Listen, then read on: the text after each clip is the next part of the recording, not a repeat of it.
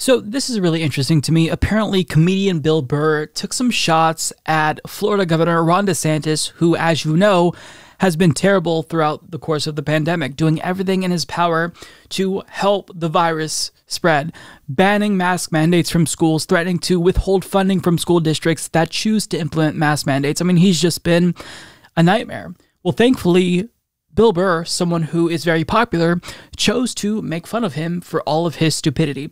So according to Lee Moran of HuffPost, comedian Bill Burr tore into Florida Governor Ron DeSantis on his podcast, slamming the Republican for banning mask mandates as his state becomes the epicenter of the highly transmissible Delta variant of COVID-19. DeSantis, whoever this guy is, and they have the most grumpiest looking photo ever. This guy is starting to build stature in 2024, and he says he disagrees on mask mandates. Burr began the latest episode of his Monday morning podcast show, referencing DeSantis' positioning as a potential presidential candidate. The amount of people who not only don't even own a microscope or even have a pair of scrubs, unless they went to some Halloween party, who are literally questioning doctors. It's just, at this point, it's just hilarious, Burr said in the program released Monday. These fucking piece of shit politicians, he added. He knows that that's what his fan base wants him to do, so that's what the fuck he's gonna do.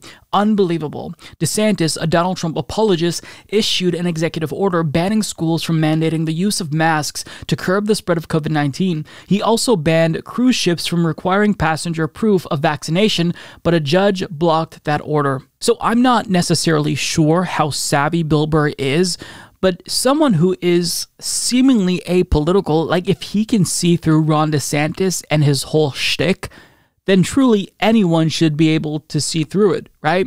He's doing all of these things that are reckless as governor because he wants to run for president. He's throwing his own constituents in Florida under the bus because he thinks that in 2024 or 2028, this is going to make him look better to the Republican Party's insane base, many of which probably don't even think that COVID-19 is a real thing. So it's really important that we get back to a time where comedians are making fun of politicians again.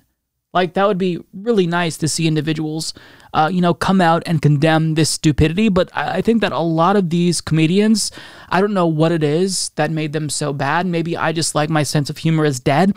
I find them insufferable. Although I will say that Bill Burr is probably the least insufferable of all comedians. In fact, I tend to enjoy him sometimes.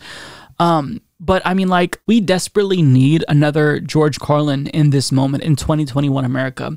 And, hopefully Bill Burr will step up to the occasion and be the individual who will fill that vacuum left open, or the void, I should say, left open by, George Carlin. But it's important that we shame these types of politicians who are absolutely just loathsome, who don't care how many people their policies are killing, how shameless they look. They will do anything. They will kill as many people as they need to if they believe that's going to advance their political careers. And it's not just Ron DeSantis. This isn't just a Republican-only thing.